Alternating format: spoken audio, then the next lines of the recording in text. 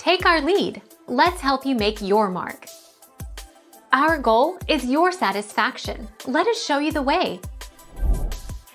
There is no way to know for sure, but the United States would definitely be weaker if the anti-Federalists won. At the time of the debate over the Constitution, European powers still wanted control in the Americas. The new nation also would have a problem paying its bills if the anti-Federalists had their way.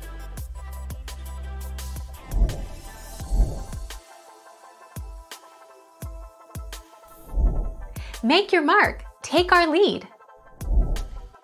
The Federalists wanted a strong government and strong executive branch, while the anti-Federalists wanted a weaker central government. The Federalists did not want a Bill of Rights. They thought the new Constitution was sufficient. The anti-Federalists demanded a Bill of Rights.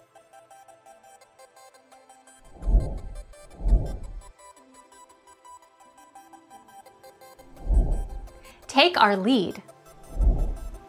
Those who supported the Constitution and a stronger national republic were known as Federalists. Those who opposed the ratification of the Constitution in favor of small localized government were known as anti-Federalists.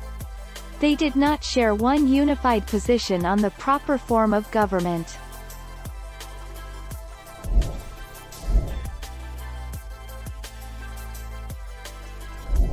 Take our lead. Let's help you make your mark. The supporters of the proposed Constitution called themselves Federalists. Their adopted name implied a commitment to a loose, decentralized system of government. In many respects, federalism, which implies a strong central government, was the opposite of the proposed plan that they supported.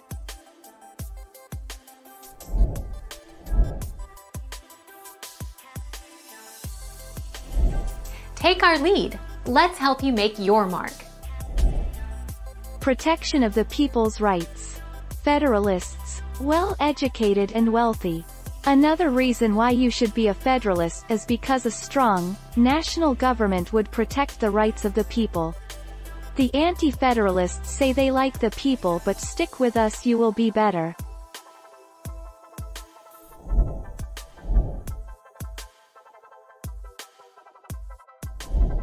Make your mark. Take our lead.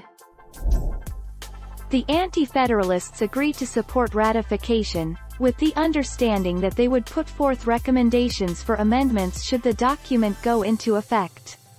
The Federalists agreed to support the proposed amendments, specifically a Bill of Rights.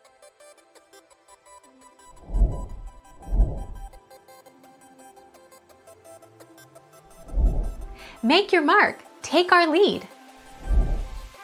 Although there is no canonical list of anti-Federalist authors, major authors include Cato, likely George Clinton, Brutus, likely either Mellington Smith, Robert Yates or perhaps John Williams, Sentinel, Samuel Bryan, and the Federal Farmer either Mellington Smith, Richard Henry Lee, or Mercy Otis Warren.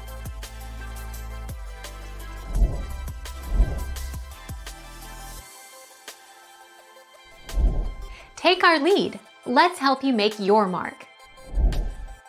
Federalists argued that the Constitution did not need a Bill of Rights, because the people and the states kept any powers not given to the federal government.